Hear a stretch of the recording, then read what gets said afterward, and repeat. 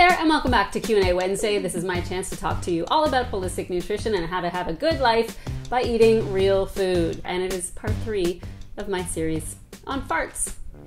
Today I'm going to be talking all about how we can fart less. It is normal to fart, but if you are farting too much and it's ruining your life, or it's really hindering your life or the lives of those around you, this Q&A is for you. I'm going to start with the question, which is, I fart a lot and it's both uncomfortable and embarrassing. How can I reduce the amount of gas that I produce? So now that we have established that the reason that people have excessive gas is because digestion is in some way compromised. So the first tip that I'm going to give you to reduce the amount of gas that you produce is to follow good rules of digestion. What does that mean? Rules of digestion include taking the time to eat. Don't rush around and eat because this is hindering your digestion. You want to chew your food properly because digestion starts in the mouth. Chewing your food properly is super important. You want to limit or avoid drinking liquids with your meals because that dilutes your hydrochloric acid in the stomach,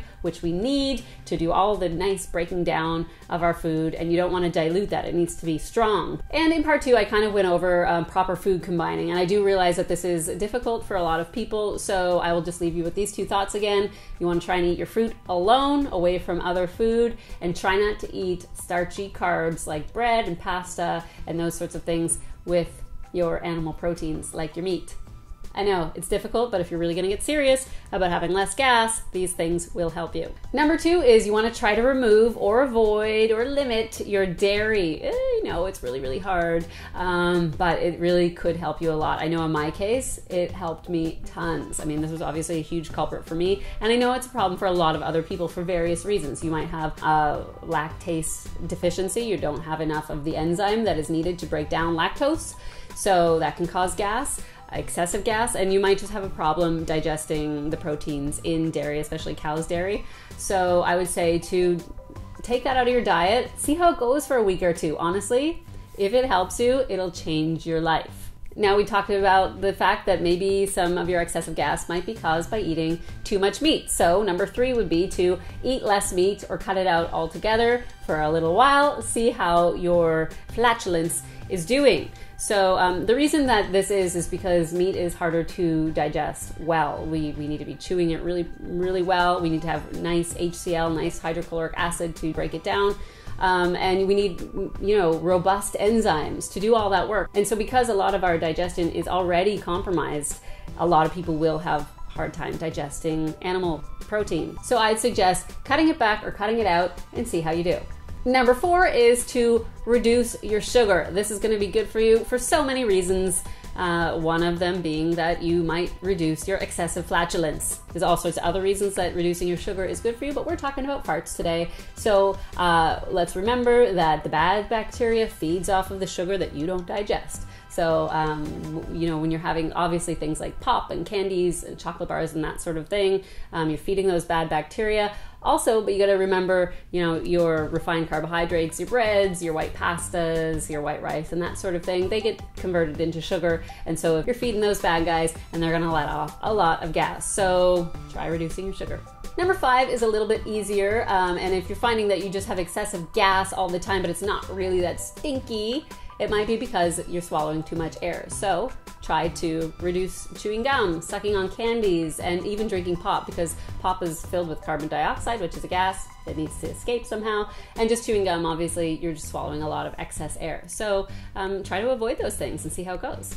Now, number 6 is a little strange because I'm going to tell you to limit your legumes, even though I love legumes and I eat them almost on a daily basis. They're a great plant-based protein. However, like I talked about in part 2 of farting, they also have a lot of fiber and a lot of oligosaccharides, which will feed some of the good bacteria, but they'll also produce gas.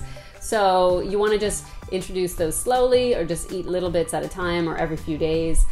So if you're having an excessive gas problem and you're eating legumes all the time, maybe just limit them for a while until you get your digestion up to speed. Introduce a daily probiotic, and that's going to be good for you for a lot of reasons, especially if you have excessive gas. Like I said, so many things. You want to be introducing a probiotic or probiotic-rich foods in your diet all the time. So important. But in the case of excessive flatulence, What it does, it will feed the good guys, the good bacteria, which will help promote healthy digestive efficiency and all the rest, and will help just digest the food that you might not be digesting. If you get it in the health food store, you want to look for multi-strained capsules that are kept in the fridge.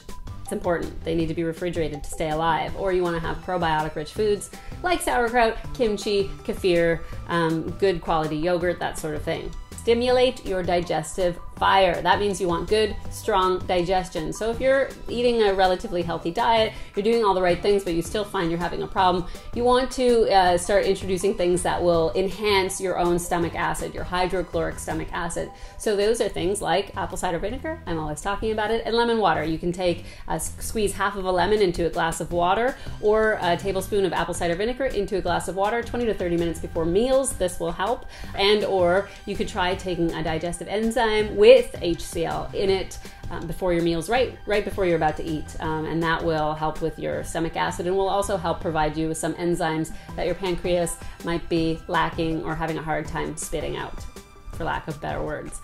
I might have said one and it clicked for you. Oh yeah, you know what? Every time I have dairy, I do get gas. That is your body trying to tell you something. Please listen to it, because if you don't listen to it now, something else more nefarious will pop up down the road.